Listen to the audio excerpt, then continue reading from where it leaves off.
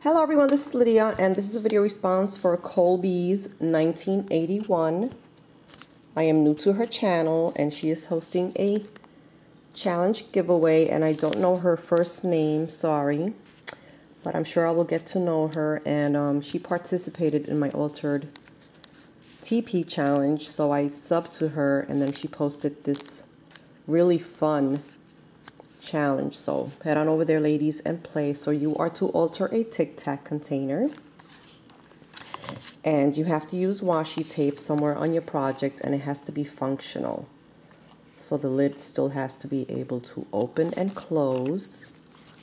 And create a video response and link it to her video, and I believe it ends on February 28th. I will add a link down below just in case you want to play along. So I thought this was a really unique and fun challenge, and I kind of overdid it like I always do, but I think my project turned out super cute.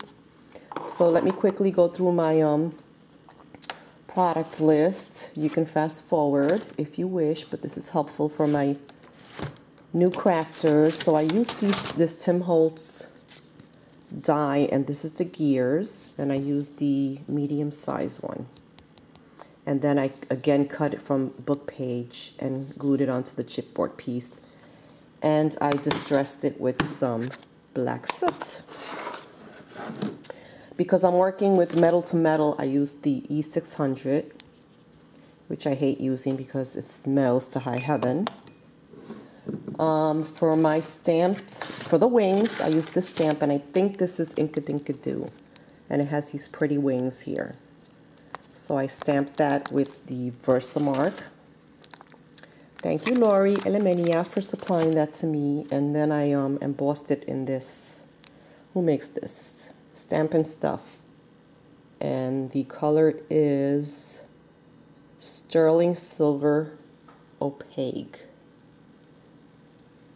And then you had to use washi, so I did a combination of Tim Holtz paper tape, which has these pretty butterfly moths, whatever those things are, and this is the washi tape I used, this gray chevron. I used a piece of film strip from Tim Holtz, some flowers that I received in rags from Archana and Karen. Thank you, ladies. And then I used this. These are Prima. These are really old. I've had them in my stash forever. And they're like really stiff and a silver color, kind of metallic. And then it came with these sheer ones in gray.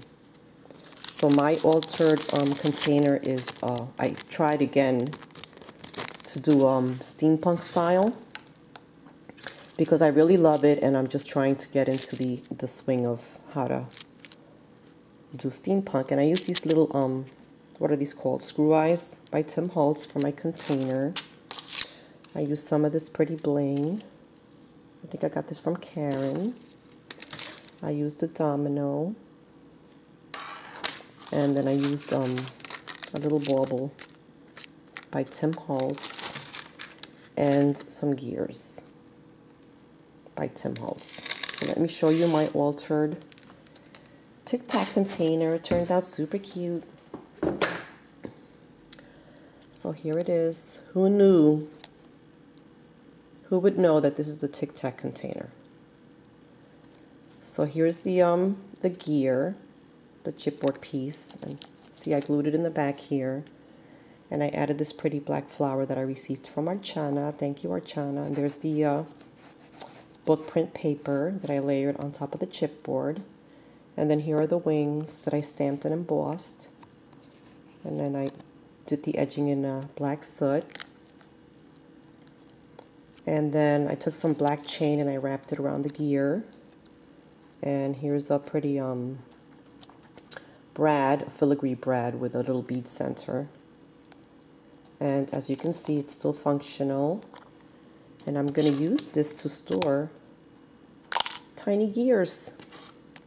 They fit in there, and now I'll know where they are when I go to use them.